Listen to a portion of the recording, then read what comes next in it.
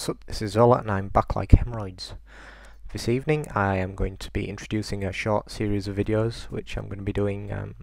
Basically at the moment my aim is to have one video or tutorial out every week, and they're not always going to be big tutorials. Like last week I put out the kind of Cinema 4D noir scene, and that was a major tutorial, but I think it was still pretty cool.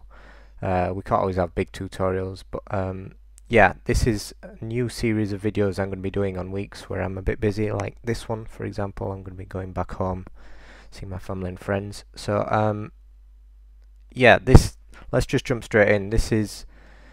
We're in After Effects, and one of my pet peeves with After Effects is that when I am editing, and as I've said before, After Effects is not an editing program, but if I am editing or cutting any video together in here, and I'm wanting to synchronize to the audio, just kind of get things moving with the audio, and basically you mark out your layer. I've already done it for this example, and you can see the waveform, and that's fine when you're lining stuff up, and you're lining it up, brilliant. And you've got your little what's happening here on this layer, but the problem is when you move up, you can't see that audio anymore, and that's really annoying. And you can actually put markers on the timeline. You got press shift 1, shift 2, shift 3. In CS3 I think you can go up to 9, maybe 10. Let's have a look. Yeah, 10 markers, I think. And in CS4, if you just press the asterisk key with nothing selected, it actually puts up a timeline marker, and you can do that also here.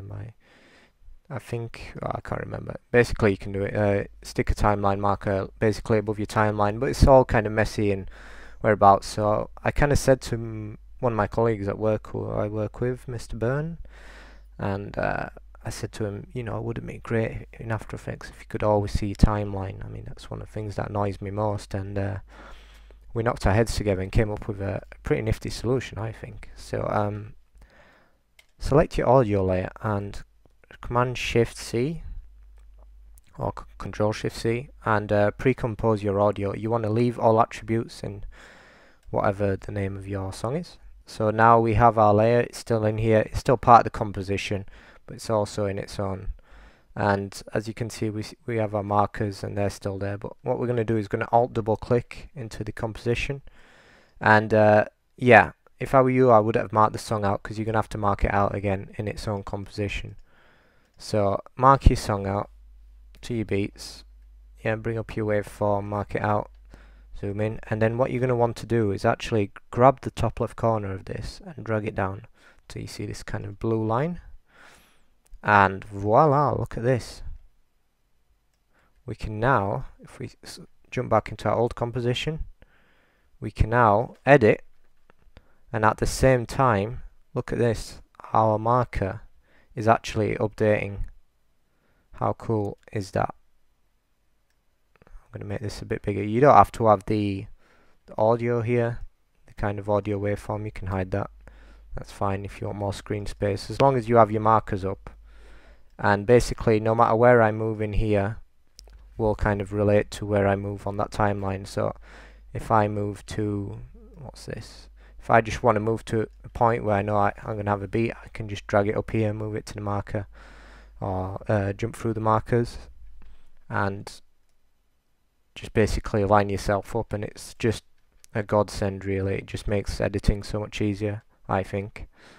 So yeah, that's it. A short one this week, but I think many people are going to find that really useful. If you do have to do any kind of editing in After Effects, I think, especially if you have to, obviously audio synchronization is very important, and once you have your timeline marked out, your song marked out, yeah, pre-compose, bring it up, and then you're going to find this really useful, I think. So yeah, just a short one this week, but hopefully going to be a few more coming, and I have quite a few tips like this which are little known facts about the program. Maybe people know them, maybe people don't, but I'm going to put them out there on weeks when I don't have time to do big tutorials, and hopefully people will still learn stuff. So yeah, subscribe, etc. Vimeo, YouTube, and my site, and I'll see you soon.